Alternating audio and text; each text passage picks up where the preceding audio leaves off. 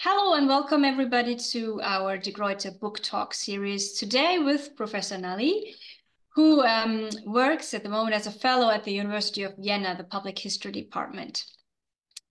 We are here today to talk about her brand new book, Seeing History, Public History in China, which published just, I think, 8 to 10 weeks ago in December of last year. Prior to that book, however, she has already published two other books. One with Toronto University Press, Kensington Market, Collective Memory, Public History, and Toronto's Urban Landscape, and one with Peking University Press in 2019 called Public History, A Critical Introduction. Thank you so much for being here today. Thank you, Rabea. Honored to have you. So maybe start off by quickly telling everybody what the book is about, just in a couple of sentences. And then we get into everything else. So this book essentially takes you on a journey about public history in China. It actually deals with the aspects of different aspects of emerging field we call public history in China in the last 20 some years. So it's essentially gives you an overview of how history making is kind of changed and how the authority is kind of challenged within and outside of academy. So it dives into the different genres, like say oral history, genealogy, family history, teaching history, pedagogy, museum and historic site interpretation. And so essentially those are the projects and reflections that I got by working with a huge number of public historians, public history educators, most important, the public on the ground across China, but I'm honored to really write their stories and, just reflect upon it and to share that with the public. Fantastic. Yeah, it's everything about this book is fascinating, and that we could fill hours talking about it. But the first thing that I would love to hear more about is what made you get into the field of public history in general? What made you become a public historian? And then also what made you interested and especially curious about public history in China? Okay, so I always take a story back to 10 years ago. I met this anonymous at the time, but pretty well known in China, but I didn't know this person. We call him Mr. Wu Wenguang, who's an independent documentary filmmaker. And he started this grassroots vernacular memory projects and a grassroots studio back in 2011.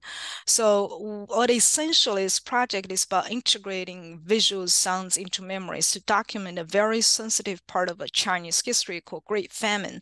So there are about 20 participants. We have villagers, documentary filmmakers, and volunteers, basically, were actively involved in. So this journey of recording and documenting individual stories and memories through visuals gradually become their quest to really understand a different part of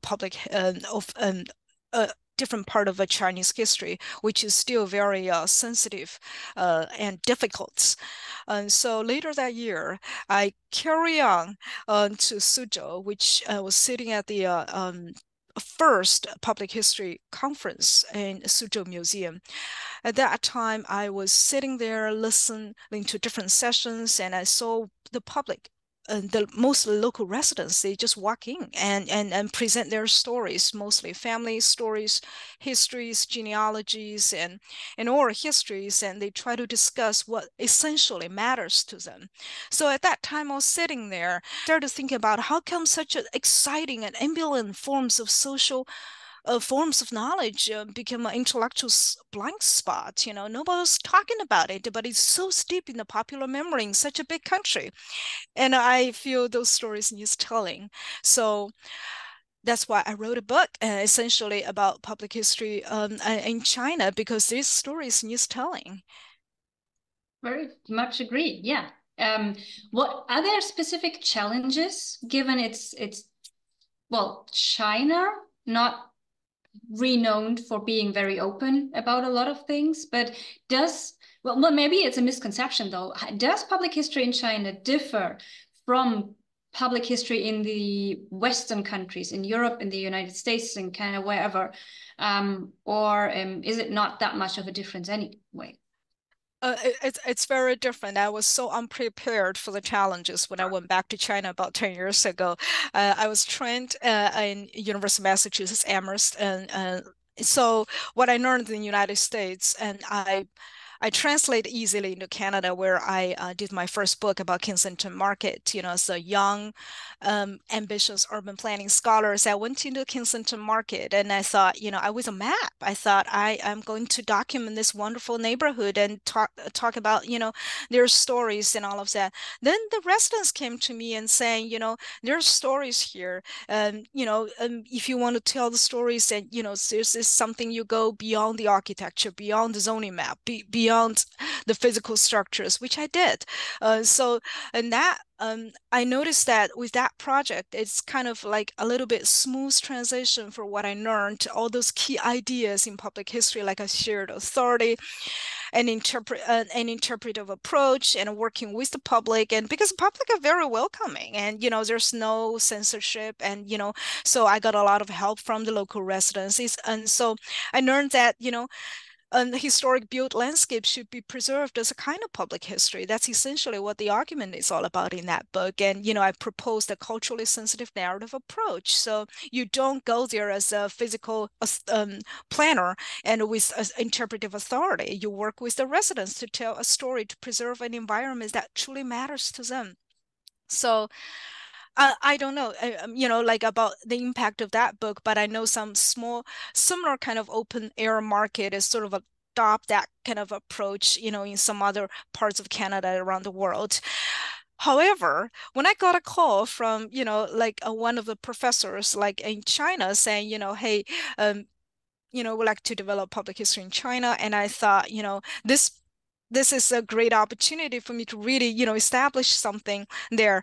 However, when I went there, I know there's a public space is not really that free. So when we're dealing with the a climate that is not easy to talk about shared authority, because the authority is not supposed to be shared. And so that is the biggest challenge that, you know, on the other hand, I did see, like about 10 years ago, there's a like still you have that space.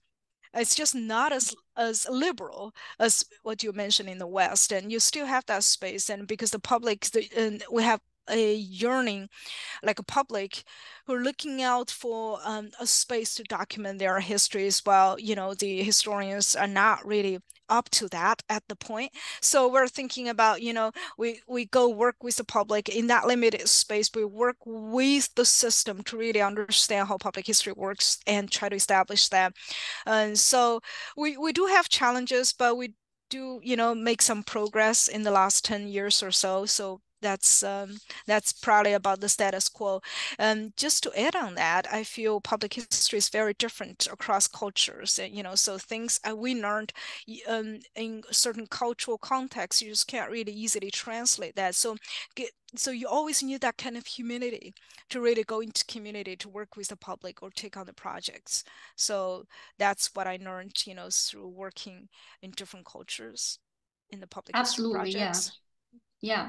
I mean, just between the United States and Europe, and then within Europe, it's just different in every country, and then in the country, in every region too. So I can imagine what it must be like. But was there any kind of, because you mentioned how the public was so open and how they wanted documentation of their own history, was there, before it became an academic field in China, public history, was there a sense of, well, let's collect memories in whatever form, maybe orally, maybe in songs or whatever.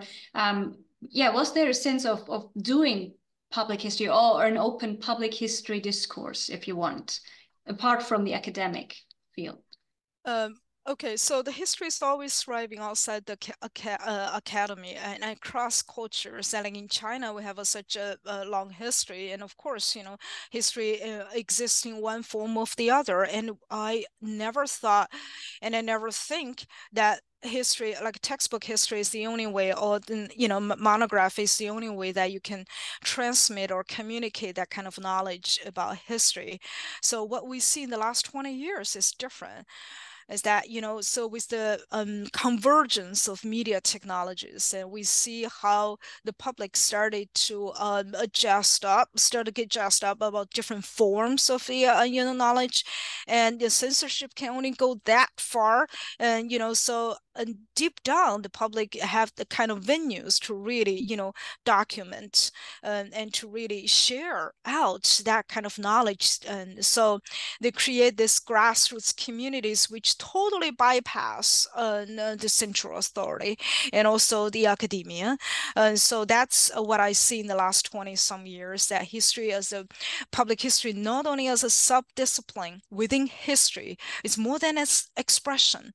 It's a social movement, it's grassroots. It's so with the development and breakthrough of the digital technologies, and I think that people have the ways to really do that. I like that. I like that a lot because it sounds like public history is a necessity, basically. And it's not something that academics come and push on people, but that it comes from below, as you say, as a grassroots movement, which probably then makes it less of an ivory tower problem than it is Right. in other countries, right? Where as a historian, also as a public historian, but for academics in general, you often have to find ways to justify what you're doing to the public because you're paid by them, right? Because Right. taxes paid. Right. Yeah. But that seems to be different then. It's very different, but getting back to your comment, I think you're right onto something that I feel public history is really like a necessity. It's from within. It's not imposed from outside. So that's something, it's not a luxury. So I think the justification, it's more than you need to justify what you're doing with the public because the need is there. You're just like feel emotional void just to some extent. What I find more challenging, quite paradoxically, is you have to justify to your fellow colleagues about, public history, what you're doing. So that's the first few years when I was back in China, or back and forth trying to define public history in Chinese language, just because my colleagues and professional historians, they feel, what is that? Is that like we don't use people's history, we don't use civic history because those are politically loaded terms, and public, it seems kind of like a lowercase thing we try, so everybody can do it, and so you don't need specific training, you don't have any kind of responsibility, or just concerns like that. So you need to justify this is an established field. You need the intellectual rigor, but also need to work with the community and that kind of communicative skills. And also you need some, other skills put together a public history project. So that is probably more challenging than justifying to the public. And so I find a lot of times when I work with the team, and so working with the public actually is a little bit easy. I'm not saying it's all that easy, but they as long as you explain it clearly, and they will come up, with the right amount of resources that, but with the professional colleagues, they're trained in a different system. And just to let you know that, even museums, libraries, and they're trained in the different systems in China. So that means it's hard to bring in a complex museum project, for example, with the museum professionals, public historians, and educators, and also the general public, just because they speak a very different language, and think, yes, justification is always needed even today. But I think the challenge comes from within academy, more from within the academy than outside the public. That is an extremely interesting balancing act, right? With the general public, the threshold is lower because it's so open and welcoming, and also not threatening in the Right. terms of, Right. well, you can't understand that. You can't possibly understand that because you're not trained in it. Mm-hmm. But on the other hand, fellow academics who are like, well, are you actually doing real academic work here? Right. Exactly. Without understanding that public history is a field so broad and big that it infiltrates everything, Yes, right? I mean, great. video games is public history. Yeah. Who hasn't played one? Right. Movies and all of that, and you speak about that in the book. Yeah. I think it's a whole chapter even, or almost. Yes. So yeah. Yes. So Yes. Yeah. so you, I go out on a limb here saying you probably think public history is quite important to pursue and to keep going and to maybe push up even more in places like China, but everywhere Oh, around the yeah. world. Yeah, of course. And I have a face in my field, and so I always feel like, especially in the last 2 decades, I'm just convinced that, like public history is the future of the past, and just with the technology.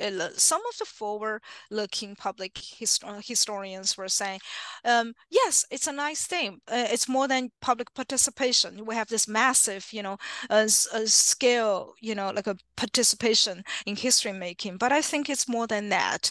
I think it's the production and consumption of history. The whole pattern, the whole process has been changed. That it's merged and it's intergenerative. It's complex. So that's why I feel unless you tease out the complexity of a public history, and it's going to grow outside of just a sub-discipline within history. Just like when public history started in the United States back in the 1970s out of the job crisis. And so even today in the United States, we have public history. Usually it's situated within the discipline of history. But I see in Asia and like in China, and I feel it's going to grow out of that just because the digital technology has brought so much complexities that it just goes beyond just one single discipline we call history. But that's where people access their data, their resources, people document, and then people share out, and people archive or curate their data through the digital humanities. And so that means you have to really pull out a lot of forces together. So it's what I call in the book, it's presumption. It's just production and consumption. It's emergent and it's complex. And so that's, you have to see this is a system view of history. It's just more than just one single elements is changed through public history. So we're doing more than just public participation. And another thing is more than just historians transmitting knowledge, historian knowledge to the general public, because they are actually creating something groundbreaking, and we have to acknowledge that. Yeah, exactly. Like take them seriously, right? Not Right, be like, exactly. oh, okay, we are the academics here. We tell you exactly what this means. Right, But the line between what you said, producers and consumers, right? right, That exactly. is like almost disappearing. They are Right, definitely on the same level and equally important. Yeah. exactly. Yeah. Is there any advice you want to give to early career scholars, or maybe even grad students who think about pursuing a PhD in public history as a field in China, but also in general? Anything you want to tell them? Yeah, I love talking about this, and I always preach what I practice. And so um uh, I would encourage people who are interested in history join public history. And so there are a list of things that I feel it's more than a advice, but like a reflection of the years that I've been working and teaching in public history. The first thing, it is you need to build all your public history projects on solid research. You need to know how to do research and how to, especially in the digital era, you have to really differentiate, have that historian's eye to really differentiate fake information from the real one. And it's getting back to the true purpose of a history. Public history is a history first, right? You need to just stick to what is essential elements in history and learn to be a good historian first, and then go into the public historian. So that's one thing. I can't really like downplay the research skills, and rather it's a research habits, how to raise the right questions and how to find the right information and how to analyze that, so I interpret that kind of thing, materials, and then try to create something that is, serves the purpose of the public history project. So essentially it's about the research skills that you bring into the public history. There are two things I think it's more like in the last few years I feel it's critical. And the first is about, about how to handle the digital technologies. And I know we're historians, we're not, like computer scientists. I understand that part, but understanding the physical structure, like the digital physical structures, will help us a lot. Just take oral history as an example. Back to the old days, we go out and, do the tape recordings and we transcribe everything. Now it's a big data era, and we're dealing with a massive audio visual files, cross-sharing. So how to digest that, index that, catalog that, and curate those kind of data. So we need some kind of basic knowledge about the digital humanities to really go through, the oral history projects. And so that's the challenges, I'm probably younger, public historians and younger generations will face. And the last part, I also learned this, through practicing and working with a lot of public historians around the world on the ground, is that just because we're in the age of convergence of the media technologies and also the explosion of the informations, and I feel for any complex public history projects, usually it's a group work. You have to really work with people from different disciplines. So that capability of communicating with people from different disciplines, and especially from not neighboring discipline, but from like a physics and computer science and stuff like that. And it's critical to take on the complex public history projects over a substantial period of time and work at a global scale. Just because digital media defines national boundaries, right? A lot of projects happen across the world, so you really need that kind of savvy or skill set to really work with people across the world. I know it sounds really like ideal and it sounds really like a high scale thing, but it comes down to like very basic, how to speak the right language and how to really pull the projects together.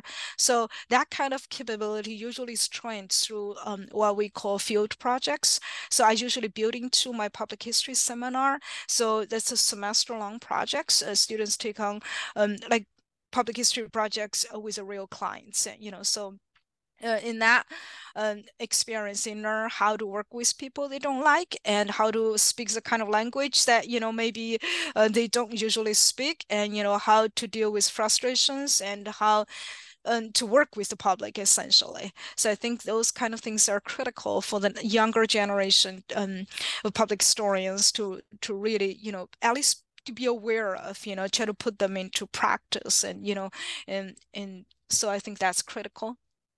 Yeah, absolutely. Couldn't agree more. And I think Yeah. also that what you mentioned and the focus on digital tools, learning to use those tools is even more critical in an age where it feels, or in the time where it feels like democratic processes all over the world are under attack so much. Right, So right, this tool, digital public history, basically, being such a well, border crossing, right, international, exactly. global way of connecting and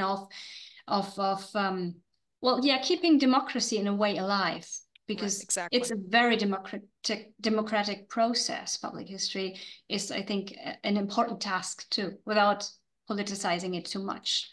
And That's no correct. pressure, but yeah, it's Yeah, yeah. it's important. Right. Okay. Well, I want to show everybody this book again. Thank you so much for agreeing to come to the book talk today and talking about everything. Very, very honored to have your book at the Gruyter and also in the book series, Public History and International Perspective. And I very much hope we'll work together again in the future. Thank you, Rabea. It's been an honor. Thank you. Thank you.